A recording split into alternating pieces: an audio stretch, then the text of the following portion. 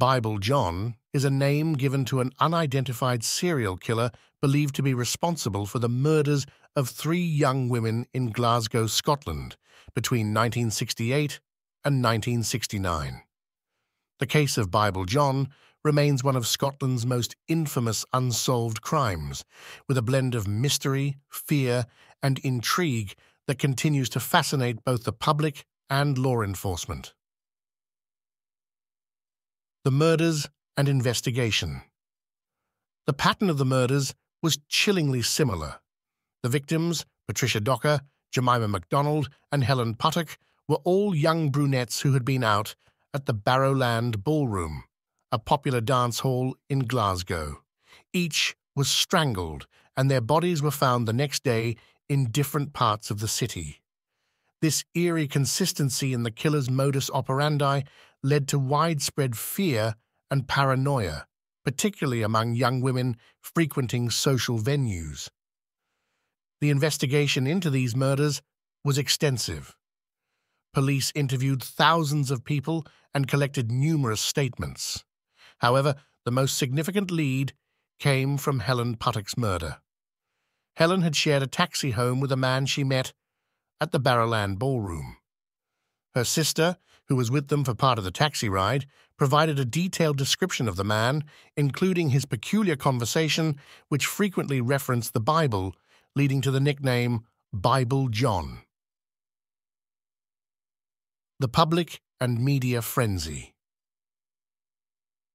The case of Bible John captivated public attention. The media played a significant role in both aiding the investigation through widespread coverage and in fueling public fear. Newspapers were filled with updates, and the story was a constant topic of conversation in households across Scotland. The mystery of Bible John. Despite the extensive investigation, Bible John was never identified, and the case remains unsolved. Over the years, there have been numerous theories about his identity, including links to other crimes and potential suspects. One of the most discussed theories involves convicted serial killer Peter Tobin, who was in Glasgow at the time of the murders and bore a resemblance to the composite sketch of Bible John. However, no definitive evidence has ever been found linking Tobin or any other suspect to the crimes. The legacy of the case. The Bible John murders had a lasting impact on Glasgow and Scotland as a whole. They prompted changes in policing methods, including how dance halls were monitored. The case also left a cultural imprint, inspiring books, documentaries, and television series, reflecting the public's enduring fascination with the mystery.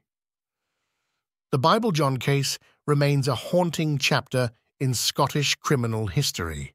It's a stark reminder of the capacity for evil to lurk in everyday settings and the challenges faced by law enforcement in an era before advanced forensic technology.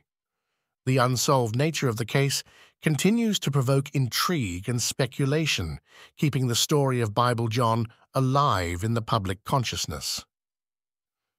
The enduring mystery of Bible John has led to various psychological profiles over the years.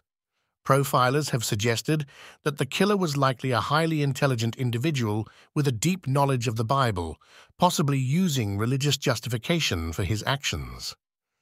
This aspect added a further layer of complexity to the case, as it suggested a killer who was not only methodical, but also potentially blending in with the general populace without raising suspicion.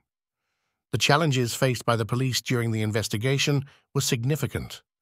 The 1960s did not have the advanced forensic technology available today, such as DNA profiling. The investigation relied heavily on eyewitness accounts and the limited forensic evidence available at the time. This lack of advanced technology meant that despite the enormous effort put into the investigation, crucial evidence might have been missed or simply unobtainable. Community impact and police response. The Bible John murders had a profound impact on the community in Glasgow. It changed the way people socialized, with many young women avoiding dance halls like the Barrowland Ballroom, which had been a hub of social life. The fear instilled by these crimes was palpable, and it led to a more cautious and suspicious community. In response to the murders, the police increased their presence in areas like the Barrowland Ballroom and implemented new strategies for investigating serious crimes. Community policing efforts were also intensified to reassure the public and gather more information from the public. The cultural and societal reflection. The case of Bible John reflects broader societal themes and concerns. It highlights issues of women's safety, police and media relationships, and the public's fascination with unsolved mysteries. The media coverage of the case, while helpful in some respects, also raised questions about the impact of sensational reporting on public perception and the investigation itself. Today, the Bible John case remains a topic of interest for criminologists.